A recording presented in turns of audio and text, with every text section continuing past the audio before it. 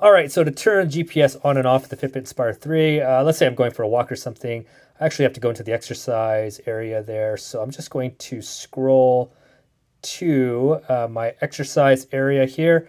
There it is, good old walk, push start, and then you're going to see start, set a goal, heart zone notifications on or off, GPS on or off, and then you have always on display. So right here, this is where I can turn on or off the GPS. So there you go. Now it's turned off, and then there you go. Now it's turned on. One quick thing about the GPS on the Fitbit Inspire 3, there actually is no GPS on the Fitbit Inspire 3. The GPS actually links with your smartphone, so you're using your smartphone's GPS, and then it syncs together like that. So on the Fitbit Inspire 3 itself, there is no GPS.